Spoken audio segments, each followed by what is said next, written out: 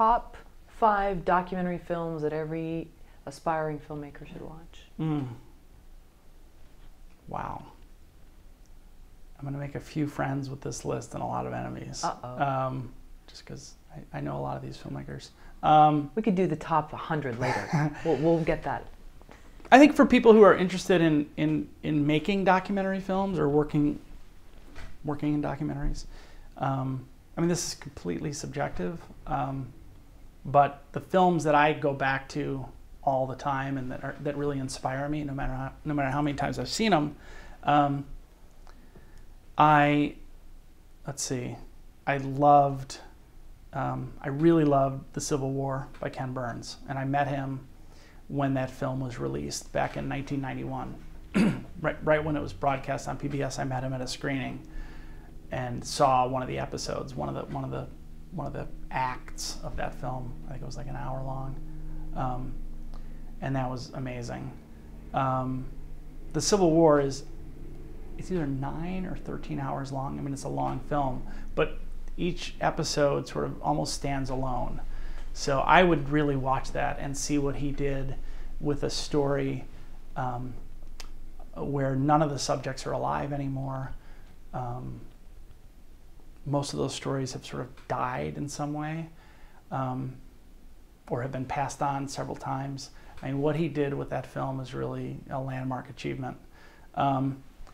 I loved Hoop Dreams, still do. I'm from Chicago, that's where they made that film. I was starting my career in Chicago as they were making that film, and I actually was at their production headquarters, Kartemquin's headquarters, one day while they were in production, and saw all of the tapes that they were shooting to make that film. There were like 800 tapes in a room about this big, floor to ceiling, all labeled with the dates on the side. I mean, it was just like horrifying. It was just like, what is this? And my friend's like, this is a movie called Hoop Dreams. It's gonna be great. It's an amazing film, but also I think it sort of feels like home. That's where I grew up. So I love that. I love The Fog of War. I love Errol Morris's film, The Fog of War. He sat down Robert McNamara for about 4 days and did about 12 hours worth of interviews with him. And he caught Robert McNamara, who was the Secretary of Defense during the Vietnam War. He caught Robert McNamara at a moment in his life where I think he sort of wanted to just be honest and lay all his cards on the table, sort of have a mea culpa. And it's really a study in interviewing, how to interview people really well. So I just love that film. I think Man on Wire was terrific, and I liked that they relied really heavily on recreations, which I didn't really love that much. I think I was sort of resistant to recreations within documentary films, and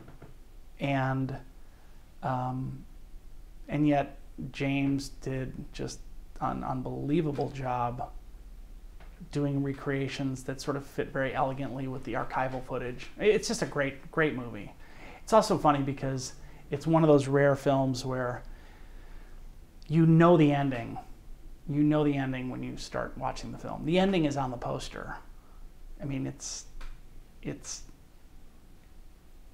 I don't want to give anything away, but I mean, you know where the movie's going, and yet it's a wonderful ride. So I just love that. And then the final film,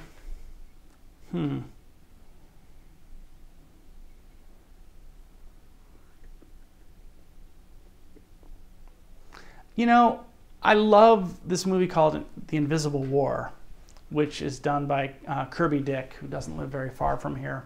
Our friend Doug Blush and Derek Boonstra, both friends of ours, edited that film. Was nominated for an Academy Award in 2013. What I love about that film, it's a great story. It's about a very difficult subject, which is rape in the military and how the military handles these cases, or really mishandles these cases. And what I love about that film is that it's really a study in the impact of storytelling, the impact of documentary films. I mean, Kirby and Doug and Derek and their team of about 5 or 6 people made their film about a mile from here in a small house.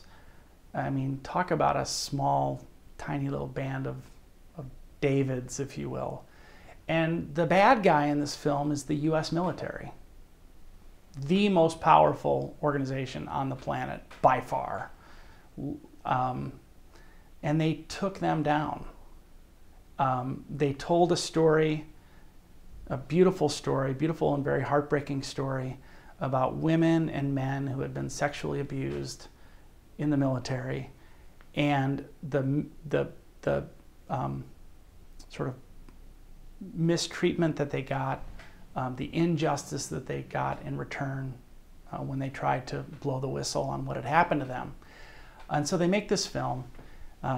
They get accepted to Sundance. It screens at Sundance. It becomes this sensation, this movie that everyone needs to see. And then something really unbelievable happened, which is Leon Panetta, the Secretary of Defense at the time, saw the film on Air Force One.